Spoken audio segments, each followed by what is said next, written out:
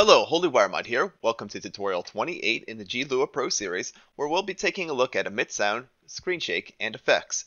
Now these are very useful for making a SWEP. They'll give some life to your SWEP, as opposed to just adding damage info or adding a trace attack, which is pretty straightforward. But let's say we want to add some effects, and we're going to be going into animations in the next video for those who are curious before we finally cover SWEPs. And let's start with emit sounds. How about this? We're going to have emit sound, and we're going to be emitting a sound which sounds like it's charging up. So something is charging up.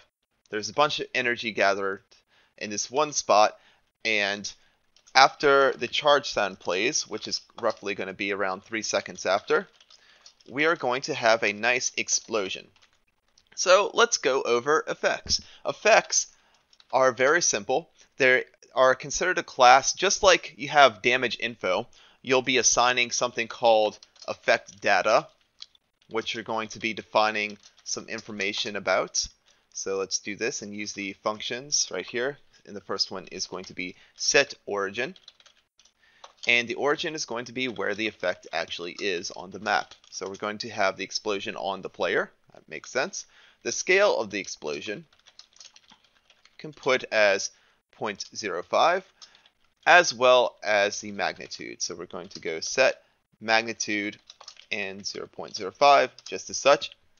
There's a bunch of other different values as well, and these different values will also reflect or change things about maybe you're shocking someone with a zap or whatnot. Well, you can actually define, by the way, what effect you're using with util effect. And as I said, we're going to be using explosion, and I'll provide a list of more effects that you can include in the description below. And then we're just going to tag on the effect data that we defined right here. So like I said, you can zap somebody, you can make a water geyser come out the ground, you can create smoke, you can do all kinds of different effects. But for now, we're keeping it very simple. So with our explosion, we're expecting the player to die, which they will. And lastly, we want the explosion to shake the screen of anybody nearby, which we use something called ScreenShake. Now we're going to have the origin of the ScreenShake. We're going to have the magnitude, the frequency of the ScreenShake, the duration the screen shakes, and the radius around the origin in which screens will shake. So for example, if a bot exploded next to me and I'm within 500 units as defined right here, my screen will shake according to these values. Very simple, very straightforward. So let's save this and then go into the game mode. And we're going to be adding some bots as well, just to make this a little bit fun.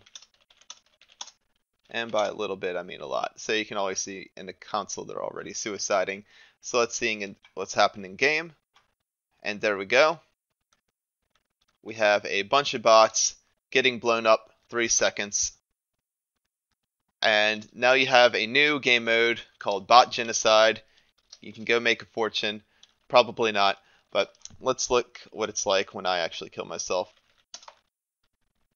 Oh no, I'm in the ground. Alright, so now I am subject to the new code. And there we go. And just to show you what it looks like in a mirror. Nothing spectacular. Anyway, I hope that shows you the basics though for setting different effects onto players, screen shakes, and simple. And actually let me go near a bot. You can see my screen is indeed shaking. I just want to emphasize that before we close down this tutorial. And that's going to conclude everything. So if you like the content, feel free to like, subscribe, share, comment, bell, and all that fun stuff. And I'll catch you guys in the next tutorials where we'll look over animations. Have a great day and thank you for watching. Don't forget to check out Hexane Networks for affordable and high-performance server hosting. That's Hexane Networks, whose link is in the description below.